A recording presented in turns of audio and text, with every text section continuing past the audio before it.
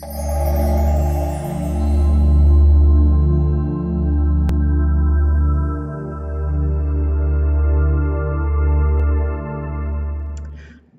guys, Rose here with the Cackling Moon. I just wanted to touch base with you real fast. So I've been noticing that I get some orders from clients, anyone, it's not anyone in particular, it's a lot of clients, that I'll get you guys' orders, but I don't have you guys sending me your questions or what you would like your reading to focus on in the order.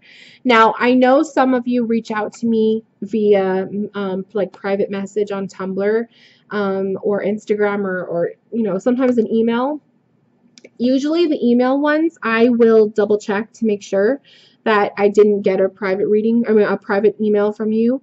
Usually that's, you know, that's easy for me. But if we talked in, like, let's say Tumblr private message or Instagram message, if we talked on those, it's really hard for me to go back and figure out who you are to your Instagram name or your Tumblr name, because chances are you're not using your real name with your social media. So that makes it really difficult. And I have noticed that if I don't make a note of it, I'm not going to remember. And that's just a given.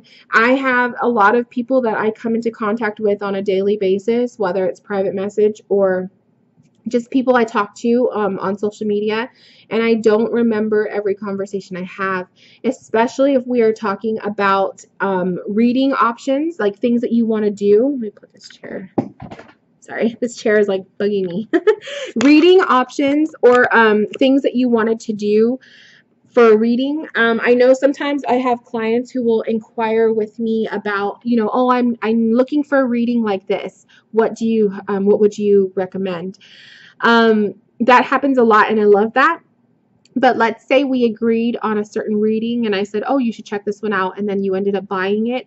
Just because we had that conversation does not mean I will remember it a week later when I get to your reading, or, you know, 2 weeks later when you finally make the purchase, that kind of thing. So I understand that we had the private conversation, but sometimes I need to be reminded, because like I said, I have so many messages coming in from other people.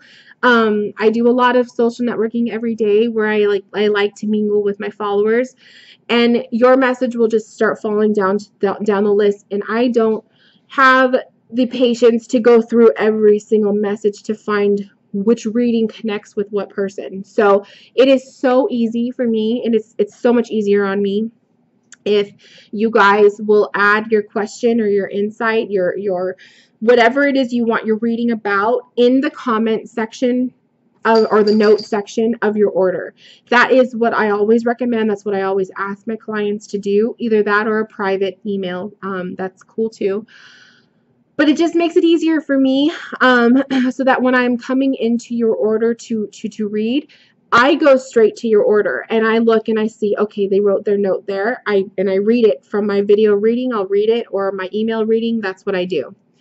If I don't see a note from you in your order, then the second thing I do is go to my email. I looked at the date that you put your purchase order in, and I'll scroll down my email to that date. If I don't see an email from you, then to me it's like, okay, does this client want a generalized reading? Do they have a question?